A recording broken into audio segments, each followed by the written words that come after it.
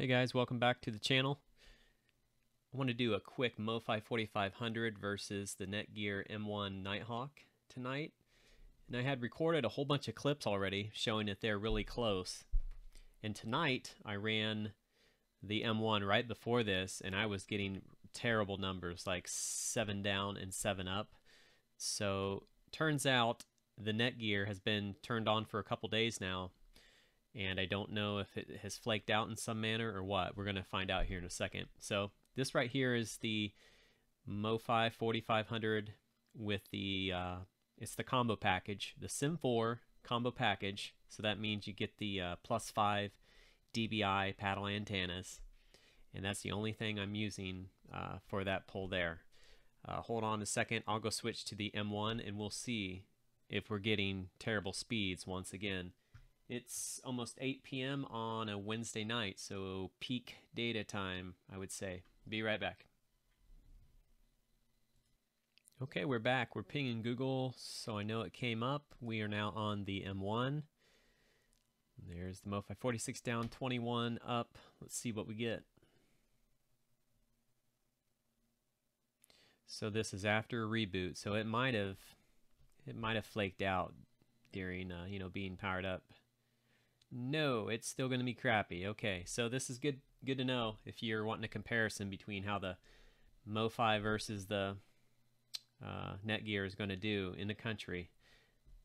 Now it's taken off now, that's pretty decent. Before it was only like 7 and 7. This is the M1 again, being really slow, about 8 up and 8 down. So I'm not for sure what's going on here. This is right after a reboot. And just a second ago I got 20 or so down with it and 20 up. So this is just to prove that in the country the M1 is not as stable as the 4500. So to conclude tonight, I'm going to show you the MOFI here.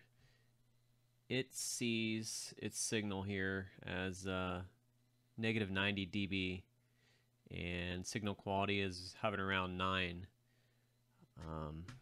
So we are back on the MOFI. I just took this a couple minutes ago. Let's see if we're getting close still. Hopefully I was on the same server there. It'll be pretty close if not. Yeah, it's gonna be. So what I've learned from all this, comparing these two over the last couple weeks, is the MOFI is more stable, constant. The M1, some days it will totally smoke the M1 and get almost double the download. Like a couple nights ago I was getting 125 down. You can go back one video and see proof of it. For some reason, I don't know if it is using its band aggregation and it just caught another tower that night. Not for sure what's going on. So if you get around 90, as a reference, if you're getting around 90 dB on your MOFI, you can expect, well, similar results. Not exact, but as a guideline. So if you're in the country, I would say go with the MOFI type setup, something with external antennas, rather than risking it with